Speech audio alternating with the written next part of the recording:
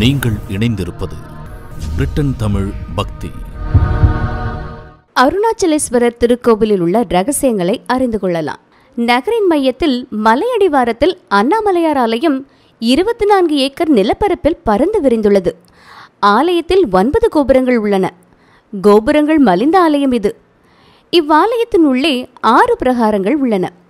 142 சன்னதிகள், 306 மண்டபங்கள், 1000 தூண்கள் கொண்ட 1000 கால் மண்டபம், அதனடியில் பாதாளலிங்கம், 43 செப்பு சிலைகள், கல்யாண மண்டபம், அண்ணாமலையார் பாத மண்டபம் என அமைந்த ஆலயம். ஆலயத்தின் உள்ளேயே சிவகங்கை தீர்த்தம், பிரம்ம தீர்த்தம் என்ற 2 பெரிய குளங்கள் உள்ளன. கொடிக்கம்பம் அருகே செந்தூர விநாயகர் பிரம்மாண்டமாக காட்சி தருகிறார். பஞ்சலிங்கங்களும் 4 முகங்கள் கொண்ட பிரம்மலிங்கமும் உள்ளது. காலபைரவர் சன்னதியும் உண்டு. இங்கே முருகப்பெருமான் இளையனார் என்னும் பெயரில் 3 இடங்களில் வணங்கப் பெறுகிறார். அருணகிரியுடன் சவால் விட்டான் சம்மந்தாண்டன். அதற்காக முருகன் அருணகிரிக்கு கம்பத்தில் காட்சி தந்தார். இவர்தான் கம்பத்திளையனார் என்ற பெயரில் வளைகாப்பு மண்டப தூணில் காட்சி தருகிறார். அருணகிரி வல்லால கோபுரத்தின் மீதேறி கீழே குதித்து உயிர்விட முயன்ற போது தடுத்தாட்கொண்டு அருள் புரிந்து திருப்புகழ் பாட வைத்தவர் கோபுரத்திளையனார். கோபுரம் அருகிலேயே சன்னதி. பிச்சை இளையனார் சன்னதி கிளிகோபுரம் அருகே உள்ளது. காமதகனம் நடக்கும் சிவாலயம் இது ஒன்றுதான். ஆடிப்பூரத்தன்று மாலை ஆலயத்தின் உள்ளேயே உண்ணாமுலையம்மன் சன்னதியின் முன்பு தீமிதி விழா நடத்தும் ஆலயமும் இது ஒன்றுதான். திருவிழா நாட்களில் திட்டிவாசல் வழியே உற்சவமூர்த்திகள் வெளிவருவதும் இவ்வாலயத்தில் மட்டும்தான். அருணகிரிக்கு விழா எடுக்கும் ஆலயமும் இதுதான். சிவபெருமானே அண்ணாமலையாக காட்சி தருகிறார். இதை காந்தமலை என்பர். காரணம், இம்மலையை தரிசிக்க வருவோரை மீண்டும் மீண்டும் காந்தம் போல கவர்ந்து இங்கு வரவழைக்கும்.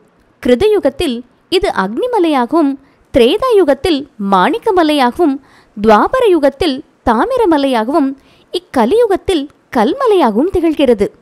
திருக்கைலாயத்தில் ஆழ்நிலை தியானத்திலிருந்த சிவபெருமானின் கண்களை அன்னை பராசக்தி விளையாட்டாக மூடியதால் இப்பிரபஞ்சமே இருண்டது.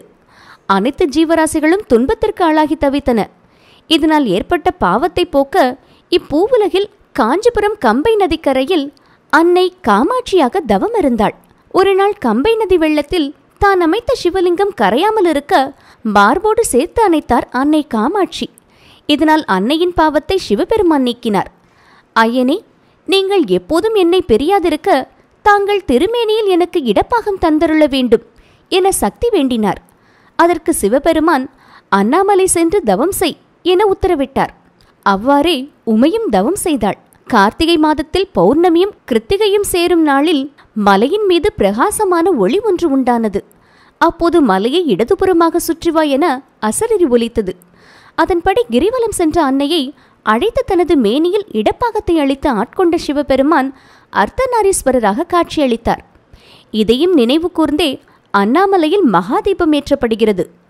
மகாதீப தரிசனம் கண்டால் அவர்களின் 21 தலைமுறையினருக்கும் புண்ணியம் கிட்டும். திருவண்ணாமலை தலம் நடுநாட்டு தலங்களுள் முதன்மையானது. பஞ்சபூத தலங்களுள் இது அக்னி தலம். 4வராலும் பாடப்பட்ட தலம். எங்கிருந்து நினைத்தாலும் முக்தி கொடுக்கும் தலம் இதுதான். இத்தலத்தில்தான் திருப்புகழ், கந்தர் அனுபூதி, திருவெம்பாவை, திருவம்மானை, அருணாச்சல அஷ்டகம் போன்ற புனித நூல்கள் பிறந்தன. மூர்த்தி, தலம், தீர்த்தம் என 3 வகை சிறப்புகள் கொண்ட தலம் இது. பிரம்மன் திருமாலின் ஆணவம் அழிந்த தலம். அர்த்தநாரீஸ்வரர் கோலம் கொண்ட தலம். கார்த்திகை தீபத்தின் மூலத்தலம்.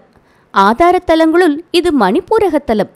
இத்தலம் மலையுச்சியில் ஏற்படும் மகாதீபத்தால் இது உலக புகழ் பெற்ற தலம். மேலும் இது போன்ற நிகழ்வுகளுக்கு இணைந்திருங்கள். பிரிட்டன் தமிழ் பக்தி.